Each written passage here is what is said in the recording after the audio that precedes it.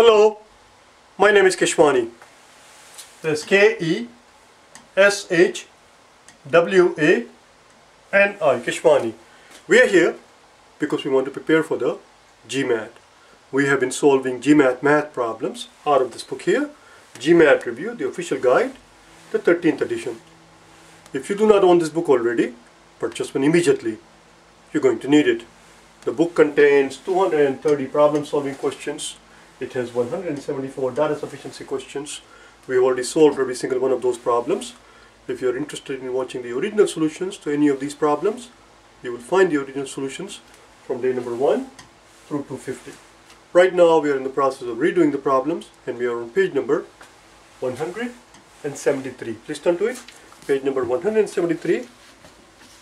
The very first problem that we see there, or rather the very first problem that we see in the second column, problem number 151. Problem number 151, the problem is already on the blackboard. This is what the problem says. The problem tells us that each night crew worker is 3/4 as productive as a day crew worker. Each night crew worker is about 75% as productive as a day crew worker. Furthermore, we are told that the night crew only has 4/5 as many workers. Night crew has only 80% of the workers that we have in the day in a day shift. The question simply is, what fraction of the work does the day crew perform? Of the total work that they do in one day, the night crew and the day crew combined, what fraction of the total work is performed by the day crew? Let's find out, shall we? Let's find out. Here's the solution. The quickest, simplest, easiest, most economical way to tackle this problem is to pretend. Let's just pretend. Give some number of workers that you want in the day crew. How many workers do you want in the day crew? You can make up any number that you want. I'm just going to keep our lives very simple. I'm just going to pretend that we only have one worker in the day crew. Yes, I realize that there are 4/5 workers in the night crew, and I also am fully cognizant of the fact that it's very difficult to hire 4/5 of a worker, but that's okay. A little bit of brutality will take us a long way. Do you understand? That's okay. Let's pretend that the day crew has only one worker, and let's just see what happens. So here's what we deal with night crew then. Night crew, the very first thing we are told is that we only have 4/5 as many workers. So if we only have one worker in the day crew, then 1 times 4/5 is just 4/5. You see, we don't have to do anything. We are also told that each of these 4/5 of the workers are only 3/4 as productive. So each of these 4/5 of the workers that we have, we only do 3/4 of the work done by the one guy during the day. There you have it. That's the amount of work the night guy will do. Night guy will do what amount of work? Let's find out. The 4 is going to drop out, and turns out the night guy will do 3/5 of the work. In other words, night guy is only the night guy. When I say night guy, because the reason we're saying guy is because now we're dealing with just one person, or if you like, night crew, if you like. Night crew, what this tells us is that, what does this tell us? This tells us that night crew is 60% as productive as the day crew. Now, I shouldn't use the word productive because they are 3/4 as productive. What we meant to say is night crew does 60% of the work that the day crew does. That's what that says. That says the night crew does 60% of the work that the day crew does. And once we understand that part, the rest is very easy. We have to answer this question: what fraction of the work is performed by the day crew? That's it, we are done. So here's our day crew, and here's our total. Well, day crew performs one work. Why one work? Because we have one guy, and we are using that guy as our base, so his productivity is the 100%, and the other guy was 3/4 as productive. So he does, for every one work that he does, the night shift does 60% of the work. Which means if he does one work, the night crew is going to do 0.6 of the work, and therefore together, the night shift and the day shift do 1.6 work. There you go, we are done. That's it. The amount of work done by day crew, which is 1, and total amount of work, which is night crew and day crew, which is 1 plus 0.6, which is 1.6. Let's multiply top and bottom by 10, so that we don't have to deal with this 0.6 business. and we end up with 10 over 16, which is same as 5 over 8. Voila, that's our answer. 5/8. What fraction of the work does the day crew do? Day crew in a given day does 5/8 of the work. I was about to say 5/5, which wouldn't make any sense. Day crew does 5/8 of the work, and therefore the night crew must do 3/5 of the work. That's all. We're done. Let's go to the next one, number 152.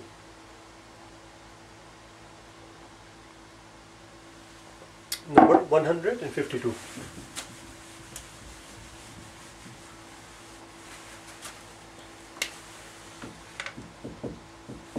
In number 152 we are told that a restaurant meal costs $35.50. Meal costs $35.50. We are also told that the tip is between 10 and 15%. We're going to leave the tip behind at the end of the meal, and the tip is usually between 10 and 15%. The question simply is, what's the total cost? Let's find out the total cost. This is a very simple, very straightforward question. So there are two scenarios. First we'll deal with 10%, then the 15%. So the cost of the meal is $35.50, and here's the 10% tip. 10% tip would be 10%. 10% of $35.50 is very simple.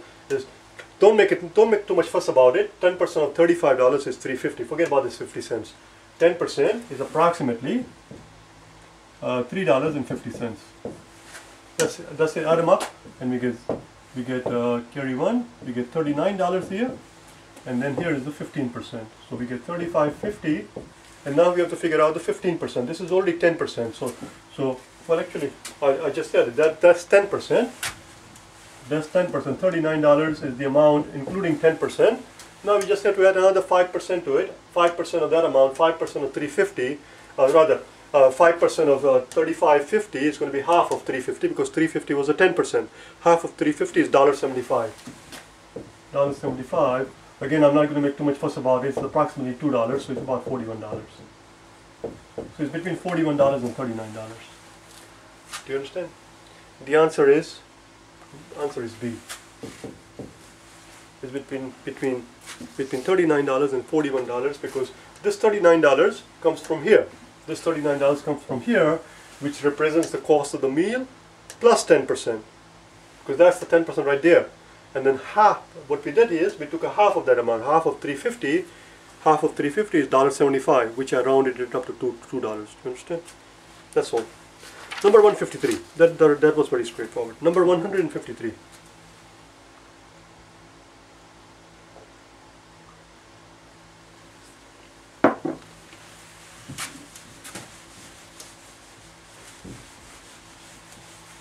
In 153, we are told that the total weight of the two lifts, the first lift and the second lift, we are told that the total weight is 750 pounds. We are lifting weights, and the amount of weight that we lifted in the first lift and the amount of weight that we lifted in the second lift together, we are told, is 750 pounds. We are also told that twice the first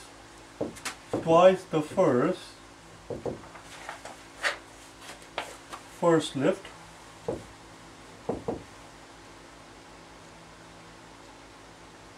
was 300 more than the second lift.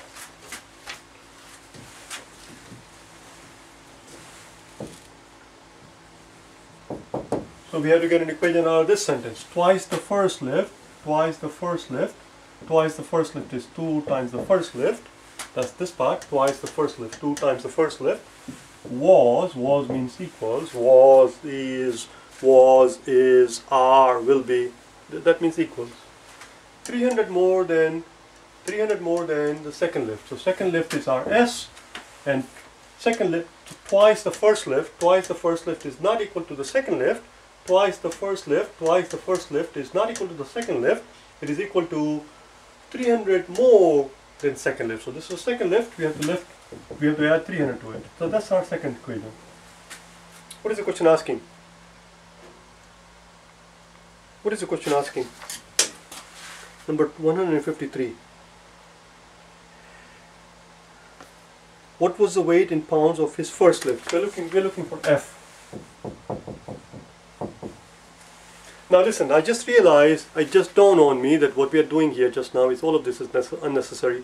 It just occurred to me that we are making a misery out of nothing at all. We could actually continue the way we are headed here and solve this problem in a very classical, very traditional, very orthodox, very conventional way, very algebraic way, like a good schoolboy or good schoolgirl, but nobody's going to give us any brownie point for it. Do you understand? Nobody's going to give us any brownie points for it. Let's do a quick and dirty way. Here's the quick and dirty way. Look, there are 5 answer choices that are given to us. There are 5 answer choices that are given to us, and those are 225, 225, 275, 325, 275, 325, 350 and 400. 350 and 400. This technique that we are about to do is called back solving. And what we do in the back solve is that we say to ourselves that, and this technique only works, listen very carefully, this technique only works when the answers are numerical. When the answers are numerical in the exam, they are always arranged either in ascending order, like they are here, or in the descending order, either in increasing order or decreasing order. In other words, they never mix up the answer choices together, where the first answer is 5, the next one is 3, the next one is 13. It doesn't work like that. If you have 3 answer choices which are 5, 13 and 3, they're going to be arranged in order, 3, 5 and 13. They're always arranged in ascending order or descending order, which is why this technique works. So what you said to yourself is that the correct answer, whatever it is, has to be one of these 5 answer choices. Let's start with the middle and see what happens. Let's start with the middle and then what happens. If it works, it works. The answer is C. If it doesn't work, then we will know whether it's too big or too small. If it turns out that 325 is too big, we're going to try one of the other 2. And we try one of the other 2, and then either it works, or if it doesn't work, then the remaining was the answer. In the worst case scenario, we'll have to try only twice. So that's what we're going to do here. Let's pretend it's 325. The question is, what is F? We're going to pretend that F equals 325. And we'll see if it works. So 2 times F, 2 times 325, we are told twice the first lift, which is 2 times 325, has to equal 300 more than the second lift. Well, if the first lift is 325, and together they are 750, if together they are 350 and 750, and we're going to pretend that the first lift is 325, then the second lift would have to be 435. Oh, that can't be right, can it? No, it should be 425 because we borrowed one. It should be 425. 425 plus 300 is 725, and this is only 650. This doesn't work. What do you conclude from this? What do you gather from that? What we gather is that this amount is too little. We need this amount, the first lift, to be higher amount. We need this first lift to be higher amount. Let's try next one. 350. 2 times 350 has to be 300 more than the second lift. Now, if it's 350, this is gone. If it's 350, if the second lift is 350, then the first lift would have to be 400. Let's put it in here. Now 400 plus 300 is 700, and 2 times 350 is 700. It checks. The answer is D. That's it. This is called back solving. Now if you like, we can actually do it the traditional way if you're hell-bent on it, if you feel that this is cheating, and if you don't like it, we can do it the traditional way just to please you, okay? Just give me a second.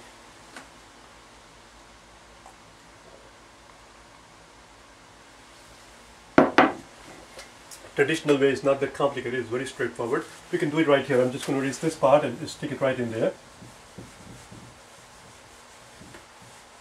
Okay, so this is our equation. 2F's equals S, which is 750 minus F. 750 minus F plus 350. And we are done. We just have to solve this equation for F. Bring the F to the other side, we'll end up with 3F's. Add F to both sides, we'll end up with 3F's, and 350 plus 300, so 750 plus 300 is going to be 1050. 1050, and now we have to divide that amount by 3. That's all it is. Let's do it right here. 1050, we have to divide that by 3. First of all, is this number divisible by 3? Can we divide 1050 evenly by 3? How do we know? How can we tell if the number is divisible by 3? Well, we have learned this thing many times. If the sum of the digits, if the sum, S-U-M, sum of the digits is divisible by 3, then the number itself is divisible by 3. Here, the sum of the digits is going to be 1 plus 5, which is 6. And since we can divide 6 by 3, we can divide 1050 by 3 evenly. Let's do it. How many 3's in a 1? 1 has no 3's. 1 has no 3's. That one goes and joins the 0, becomes 10. How many 3's in a 10? 10 has 3 3's. 10 has 3 3's. The remaining one is going to go. Remaining one is going to go to the 5.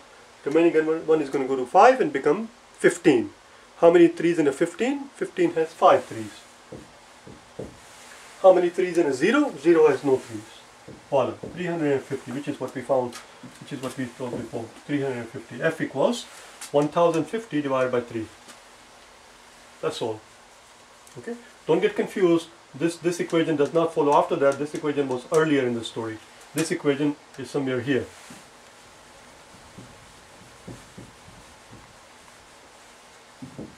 That's it. We're done.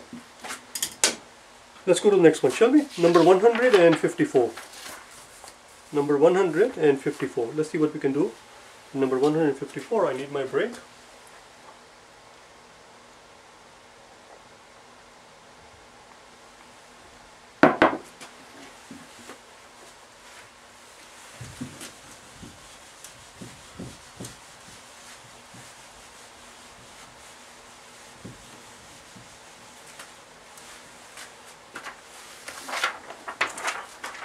We are told that we collected 154. We are told that we collected exactly $599. Now, when they use the word exactly, of course, it has a meaning. It has some significance. Obviously, we'll realize the significance of it in a second. We are told that each person gave at least $12. In other words, nobody gave less than $12, everybody gave either $12 or more. The question is simply this: what is the greatest number of people? Greatest number of people, you understand? Not the least number of people. If they were looking for the least number of people, the answer would be very simple. The least number of people you can have, in which case it wouldn't be a people, it would just be one person. One person giving you exactly $599, which would satisfy the condition that each person gave at least $12. The question here is not the least. The question is, what's the most number of people could we possibly have in this scenario, such that the total amount that we collect is $599 exactly, and given the fact that nobody gave less than $12. Let's see what we can do.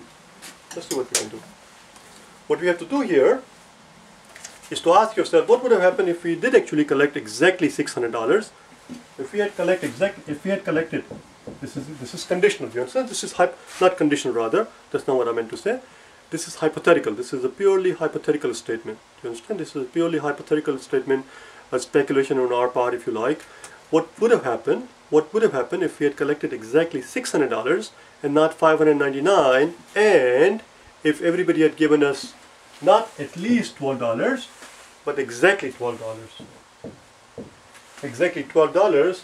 12 divided 60 has 5 12, so that's exactly 50. But that is not what we have. What we have here is 599 and the fact that everybody gave $12 or more. Everybody gave $12 or more. So what we're dealing with here, the situation is this. The situation that we're dealing with is this: we have n number of people. We have n number of people. Each one of them, we are told, it says at least. It says at least, but when I put down 12 plus, what I'm claiming here is more than 12. It's okay. It doesn't matter. So something more than 12 times n, we are told, is 599, and therefore the n that we're looking for is 599 divided by 12 plus. Well, what is the greatest integer that you can find that would work here?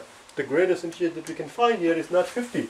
The greatest integer that is going to work here, so the 599 divided by some number here comes out to be a whole number here. It's going to be 49.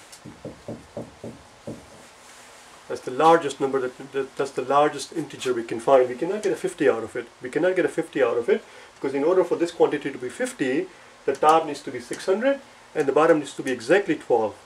We're dividing the bottom by something larger than 12. So if you're dividing the bottom by something larger than 12, then of course the answer is going to be something less than 50.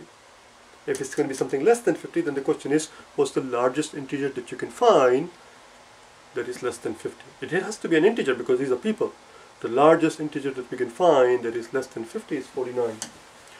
The greatest possible number of people in this scenario would be 49 people, giving you a certain amount of money such that each person gives you exactly $12, each person gives you at least $12, and it turns out that when you added up all the contribution, just by fluke, it came out to be exactly $599. And you had 49 people in this scenario. You couldn't possibly have 50 people in that, given the fact that everybody gave something at least $12 or more than $12. So everybody gave you $12 or something more than that. I'll see you tomorrow, okay? Bye now.